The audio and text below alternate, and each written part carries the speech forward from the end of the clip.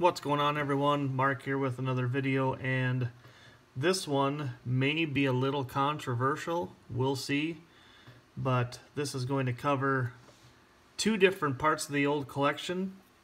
I was fortunate enough to add several 1964 Topps cards for my set, and I will show you those, and then I'll finish off with, in my opinion, which is where the controversial part comes in, who the greatest of all time is, and you'll be surprised. A card I got sent in to get graded came back, and in my opinion, he is the greatest of all time. So we will we'll check that out at the end. But I was able to pick up a nice chunk of 64, in my opinion, higher grade singles for my set, and I thought I'd share those with you, starting with number 97, Jim Fregosi. Number 105, Woody Held. What I really like about these is that they are probably the brightest colored cards that I've seen. Not much scuffing, if anything. They've been well cared for over time, and I was fortunate enough to nab these at a really good price. So number 122, Don McMahon, also of the Indians. Number 131, Steve Boros of the Chicago Cubs.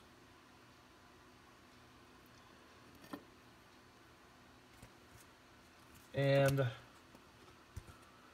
soon to have been a Minnesota Twin, Mudcat Grant, who pitched for the Indians before he went to the Twins, I believe. And if you'll notice, 1954, he pitched in good old Fargo in the Northern League. And he was at Twins Fest a few years ago, and I did ask him about that. And he said Fargo was one of his favorite places to throw in, because he said if the people were nice. You know, obviously a lot of racial tension in the world at that time, even so, but he said he really enjoyed his time in Fargo, which is only about a year's worth, but we have had some pretty stellar baseball players come through these parts. Here's 147, Ray Sadecki of the Cardinals. Number 149, Paul Foytak of the Angels. Number 154, Dick Tracewski, I'm not quite sure how to say that one, of the Dodgers. Number 202, Galen Cisco of the Mets. Number 252, Ken Aspromonte of the Cubs. And it just amazes me at how nice these are. I was thrilled to get these. Number 296, Ed Kirkpatrick of the Angels. Here is a manager card. Number 298 of the Houston Colts, the 45s, Harry Kraft. Number 314, Jerry Buchek, or Buchek. Again, not quite sure on how to pronounce that name. Number 321, Bob Lillis of the Colts. Number 323, John Buzzhart of the White Sox. Number 326, Ron Brand of the Pirates. Number 332, Ray Washburn, pitcher for the Cardinals. And this next one cracks me up every time I see a card of his, because it's been well publicized that, you know, he's just an odd looking dude. But number 335, Don Mossy, pitcher for the Tigers. 336, Andre Rogers of the Cubs. Here's a cool two-player card. Rookie stars of the Dodgers, number 337, Al Ferrara and Jeff Torborg, who went on to manage in the majors also. Number 340, Joe Cunningham of the White Sox. Number 344, Phil Linz of the Yankees. Number 349, Art Fowler of the Angels. Number 351, Dan Schneider of the Braves. The Milwaukee Braves, that is. 352, from the Red Sox, Eddie Brassard. Another rookie stars of the Reds, number 356, pitcher Bill McCool, and shortstop Chico Ruiz. This next guy went on to pitch for the Twins, number 358, Ron Klein of the Senators. Number 361, Jay Hook of the Mets. And this next one is it's a checklist. This is card number 362, and it just kind of surprises me that over time that this didn't get marked. I know that it's not rare by any means, but to see it unchecked and in such nice shape is pretty cool. Even the backside with the orange borders there, pretty cool.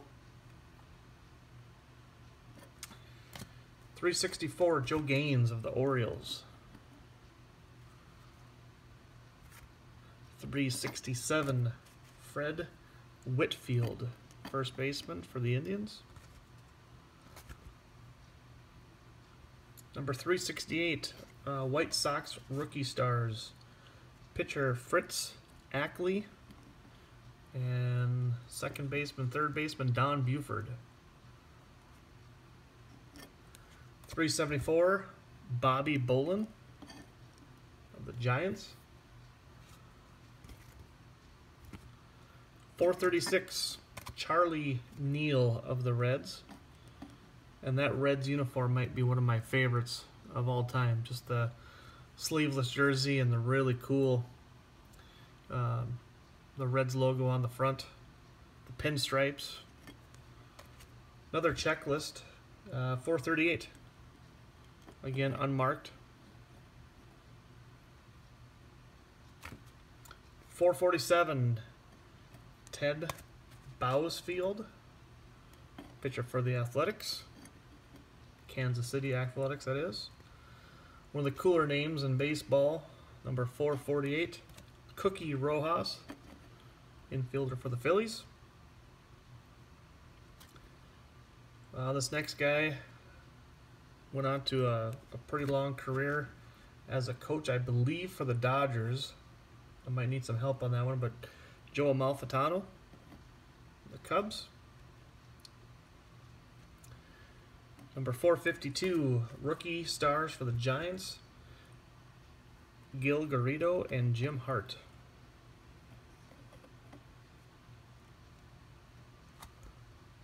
453, White Sox pitcher Frank Baumann, or Baumann.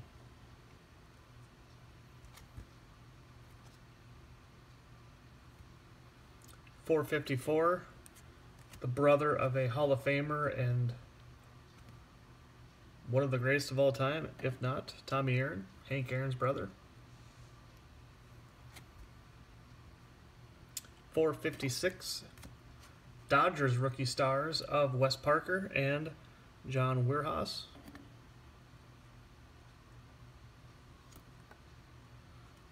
457, Jesse Gonder of the Mets.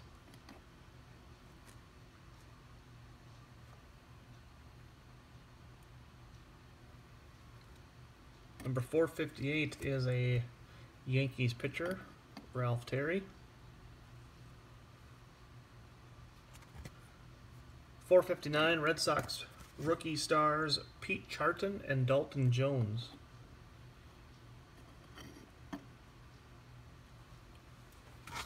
And the last 64 tops I was able to pick up, went on to manage for the Phillies also.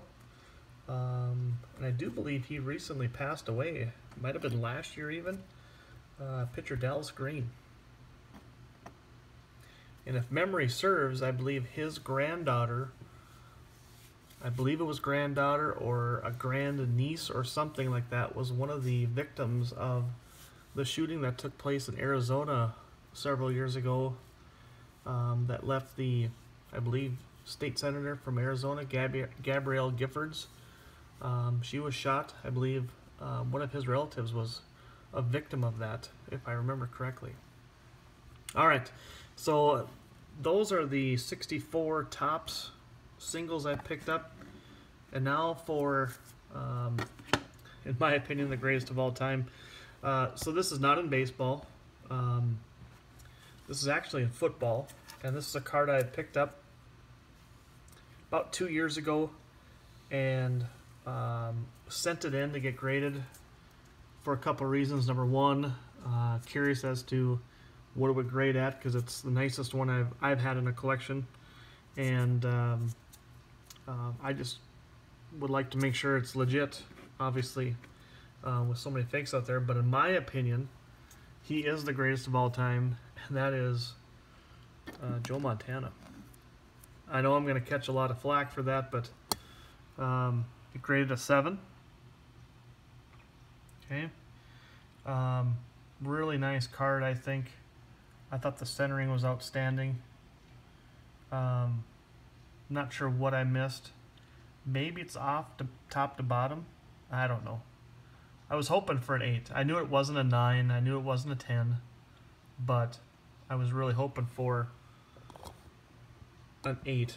But that's life. So anyway, appreciate everyone watching. Comment below if you would, please. And hope everyone is having a great end of February, and we'll talk to you soon. Take care.